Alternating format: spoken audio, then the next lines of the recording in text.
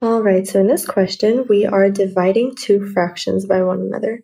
So in order to divide fractions, we are going to turn both of these mixed numbers into improper fractions.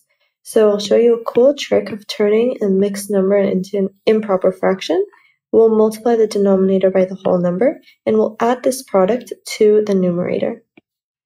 So it's going to look like this. We're going to have 3 times 4 plus 2 all over our common denominator of 3.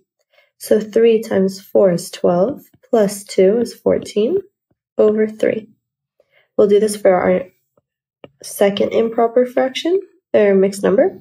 So we're going to multiply this and add this. Okay, so we're going to have 6 times 8 plus 1 all over 6.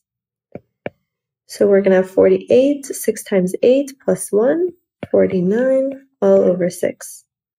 Now we can divide both of the fractions by one another.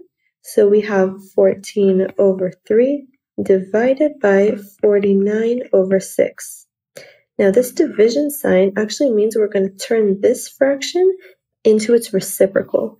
We're going to take 14 over 3 and multiply it. This division is going to turn into a multiplication sign, and we're going to flip the second fraction, okay? And now we just multiply across. We have 14 times 6, which will give us 84, divided by 3 times 49, which is 147. Now this is our answer, but it's not simplified yet.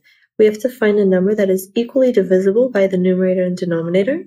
That number will be 21.